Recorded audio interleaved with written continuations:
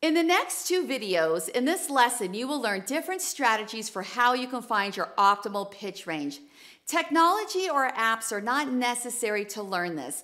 I find my clients are more successful when they do this independently and from their own body. I want to show you a quick approach for finding your natural voice. What you will do here is you will put your tongue tip on the roof of your mouth and simply make a sound.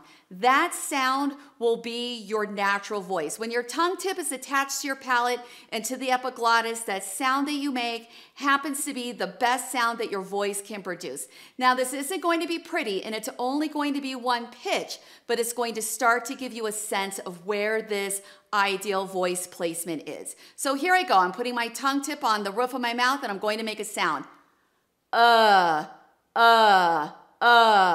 This is my optimal pitch range. This is my natural voice right here. I want you to try it. And now let's match that sound. Let's go. 1, 2, 3. 1, 2, 3. Hopefully your numbers are a very close match to that sound you're producing naturally.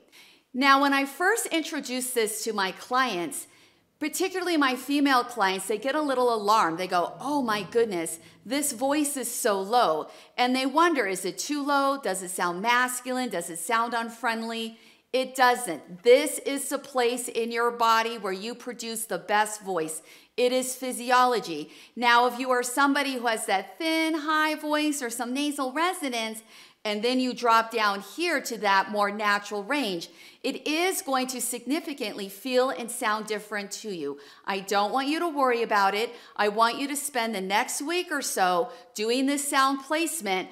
This is my ideal voice, and start to get used to it. See you in the next video where we get into some specific strategies.